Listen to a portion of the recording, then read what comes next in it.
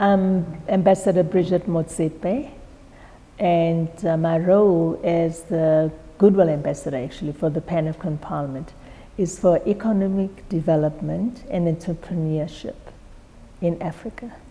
And as you know, the Pan-African Parliament's motion and vision and focus is economic integration. You know, I was very happy that I was able to come here and observe what's happening. This is the first time that the Pan-African Parliament is having this kind of meeting. This is like a due diligence to see where we're coming from. What are our strengths, weaknesses, opportunities, and threats of the African Union Parliament? The African Union, as you know, was created for political liberation. But economically, we are not liberated. For as long as the basic human rights of the people where we come from in the African continent, food, clothing, shelter, it's not being adhered to, attended, and solved, then we haven't done what we need to do in terms of the economic emancipation of the continent's people. So I was happy when I saw in the Audit Committee, in the Trade and Industry Committee, in Rural Development Committee, Environment Committee, that they echoed the sentiments of the fact that we need to have also mining. The gross domestic products of many countries in Africa, the bulk of it comes from mining. But we don't have a mining committee, which is important. And I speak here as the person who's very passionate about the mining industry. 36 years ago, I became the first black person in South Africa to build mines. So you give me a piece of land anywhere in the world, and I'll build a mine. Now, when you build a mine, you go to a rural area or just an area where there's nothing. There's no infrastructure, there's no electricity, there are no roads, there are no clinics, there are no schools, there are no suburbs, there's not an airport. It's just bare land. But as soon as you build a mine, all those areas then becomes very needed. And then you create a little town that creates a South Africa, Johannesburg. Look at what Johannesburg is. It's a mining town. They started just from nothing.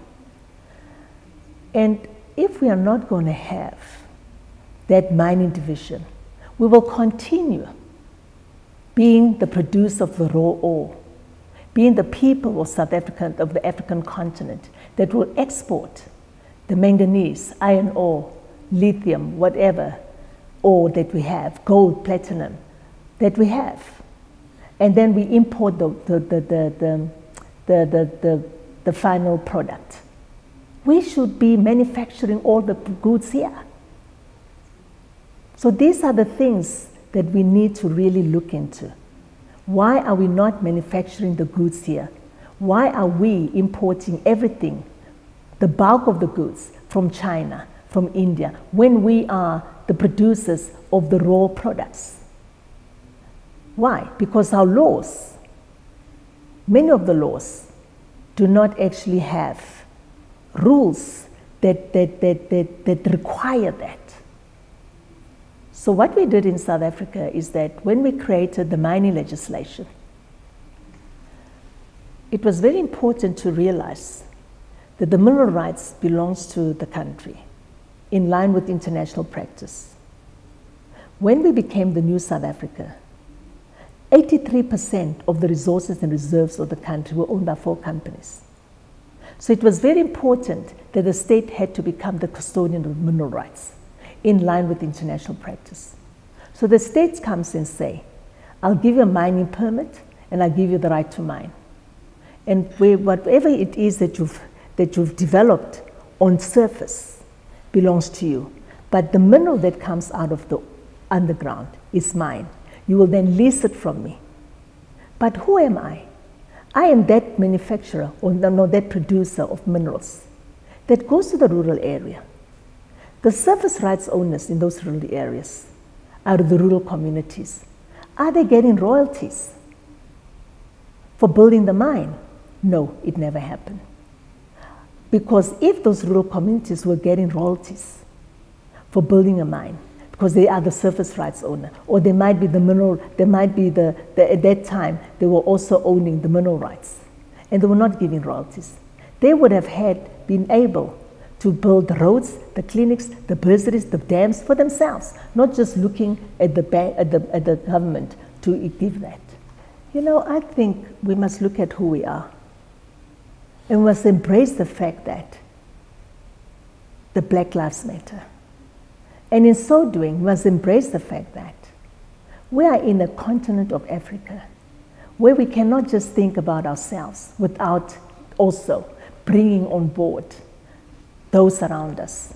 Where are the compassionate capitalists? It pains me when I build mines in other African countries, and also here at home in South Africa, that you find that the model that we inherit from the Western world: exploit, explore, export, and leave ghost towns. So they exploit the minerals, they explore after doing exploration, they then export it outside, and they leave gold towns. And what we need to do as economic activists, we've got to become agents of transformation, pioneers of change, and embrace the activism that is going to say, not in my world, not under my time, not in my time. I owned a company called Shaft Sinkers, which was the #1 producer of mines in the world, going as far as nearly 4,000 meters to dig the gold. The #1 shaft sinking company, when Anglo went offshore listing, they sold it to me. But I started as a contract miner in Macau mining contracts, building mines for the big mining companies before I became an owner. But what I was not prepared to do is to own a company that went offshore listing, and the primary listing is offshore, and the secondary listing is in South Africa. If you are going to be a capitalist in the African continent and you want to just have all your primary listing offshore, what you do, you take the wealth of your country and you let the offshore country own it. So this company went offshore listing, and I said, no, I'm going to sell my shares. I could not, in my lifetime, embrace the fact that I'm now going to turn my back on the Johannesburg Stock Exchange. And I'm telling to the world, here I am as an African producer of minerals. I do not belong or believe, or maybe in the stock exchange in JSE, or even going to Mauritius or somewhere else in Africa. So it starts with us. And secondly, something else that I was not prepared to do. I then realized that a lot of the mining companies, or maybe not mining companies, but mining companies mainly that have a primary listing offshore. Not companies like, that have a primary listing in South Africa, the Anglo Gold Ashantis, the Impala Platinum, and many of those companies, ARM and all those, that have a primary listing offshore. They're not guilty. But when I looked at what we're doing in the industry, and beyond the industry, I also looked at what the manufacturers are doing, manufacturers of bags, of clothes, whatever. What we do in the mining industry, we own a mine.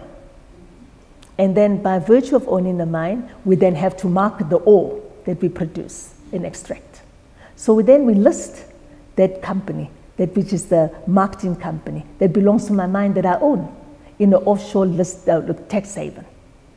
And when I sell the commodity that I extract to myself, if maybe the cost of that commodity is $1,000 per ton, I then sell it to myself for $500 per ton. Then I'll go to the Minister of Finance and I say to the taxman, I cannot pay tax because I'm not getting an income. And then my cost of production is so much and I'm losing money. And then I show a balance sheet that's negative. So I looked at also the Global Financial Integrity, which is a New York-based organization that does this kind of investigation in terms of taxation. And they actually exposed in the findings that in 2012, $174 billion was not even be paid in mining exploitation of the ore. And then I said, no, man, come on, not in my lifetime.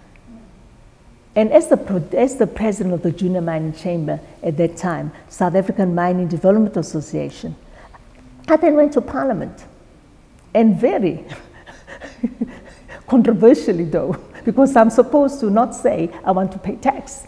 The money is going to go into my pocket. So I said to Parliament, taxation is not being paid.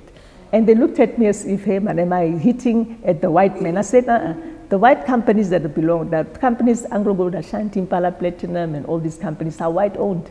And, you know, and they pay tax. So I'm talking about companies that have a prime listing mainly offshore, because they're not under the jurisdiction of the Reserve Bank and our financial rules and regulations.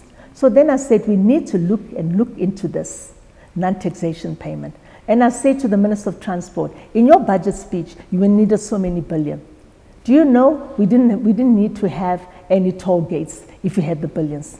Minister of Lights, of Public Enterprise, ESCOM is under you. In your budget, you needed so many billions. Load shedding should not have happened. Minister of Education, I went to your budget speech. You needed so many billions. Fees should not fall. Why are we having kids demanding free education in South Africa? Fees are falling. Fees must fall, they say. Let the fees fall. The fees are too high. And there was a fees must fall demonstration in the country, and universities were closed, and our kids were crying. And then I said, this is the kind of money that has not been paid. And then I said, in Australia, the Australian Tax Office are charging at that time, BHP Billiton, Rio Tinto, that were also in contravening the taxation rules and regulations at that time. So there was a court case at that time. So they had a look at it. So fortunately, our Parliament listened. Our portfolio committee listened. It was a joint committee of trade and industry, of finance, of mining, and environment. So they sat there and I made a presentation. I was very lucky. Our minister at that time of trade and industry, and our minister of mines, and our minister of finance were very eager to listen. And the Judge Dennis Davis Commission was then created. And Judge Dennis Davis Commission was created to look at illicit capital and transfer pricing. And then President Thabo Mbeki, fortunately, took it to the African Union. And there's that committee that is existing, that he's chairing. Now, I'm just saying, we need those economic activists, agents of transformation, pioneers of change that would say, not in my lifetime. Wow. I will not have this happen. And if you can have that in Africa, then the rest is king. I'm happy we have PAP. We have to look at the free trade agreements. We have to look at, I was in my role as the ambassador, I already advised the president that with the bureau and then the committee members, we need to have this workshop here and then go and have regional workshops and have a look at, first of all, also over and above what the areas, what the countries have. We must have a look at the law. We have in South Africa Section 26. Section 26 in the Mining Act says, I'm just going to just be brief. You are an owner of a mine, and whoever you are selling your minerals to, that producer who's going to take the minerals to produce whatever it is, must then consult the Minister of Mines and the Minister of Trade and Industry. And if that has been done, then the Minister of Mines and Minister of Trade and Industry can ask, what are you going to do with my platinum? Well, I'm going to turn it into, use it for catalytic converters for the engine of the cars. Okay? And then the minister will say, but okay, where are you having your factory? I'm having in this country, then what, why? Do you know we've got special economic zones in South Africa? Why can't you have it here? So those are the things that we can do and learn and share from each other. So these are the active, legal, legislative areas that I want to look at, because I'm very much in and out of Parliament. I'm a producer of minerals, I'm not a parliamentarian, but I spend so much time in Parliament when I see things are not going right. And I don't do it alone, I do it also with my chamber members, and I was also at that one time the chairperson of the Black Business Council, and you know, I'll also go as a voice of many, not as my voice alone.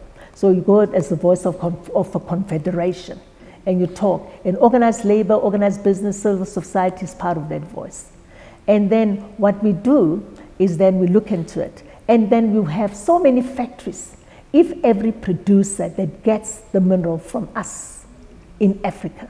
I've been asked, why are you producing that mineral there? We have a tax haven that we can create for you.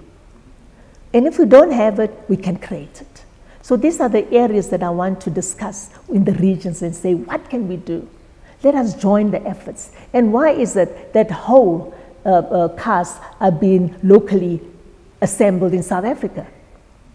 Why is it that we cannot, the local assembling, also share with other countries?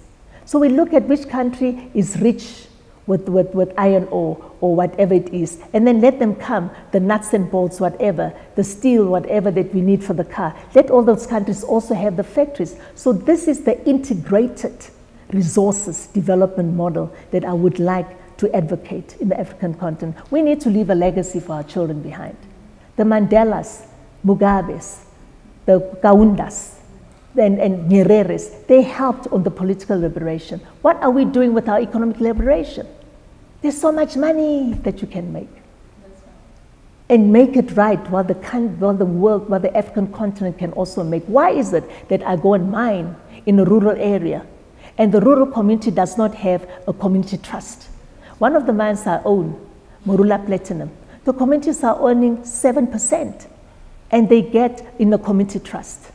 6 tribes are earning 7% of a company that produces platinum. And just now, we're going to give lots of royalties, not royalties, dividends. And the dividends in the multi-millions to the communities. The community trust then has the trust deed. The trust deed says every dividend that comes is not to be shared or enjoyed by the rural family, royal family only. No, it goes into the investment into roads, into a clinic for the tribe, and whatever it is that the tribe needs. Maybe seeds for plowing, maybe tractors for the farmers, you know, and that's how you get the people on board.